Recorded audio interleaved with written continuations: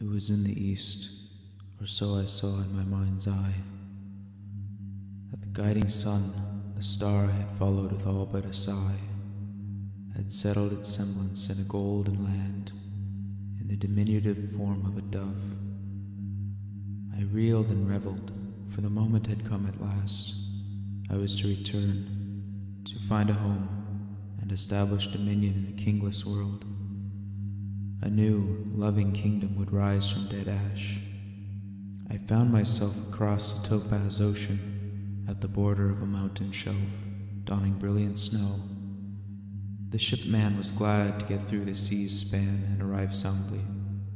I looked to the swirly peaks of gray, green, and white, standing amongst clouds and flurries. The prize of mine was just there, on the other side of Himalaya-like summits, greatly grand in size. I went to a pub, hiding myself under cloak at the bar, and waited for a brother to come inside. After some time he arrived to find me weary but restless to leave for our prize, the Mont of life. When we fled from the pub, the wispy clouds had converged in force and were bearing down on our heads.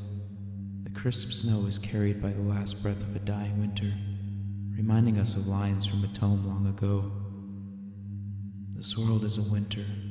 Do not yourselves pray for boons in winter, but hold for the wondrous summer.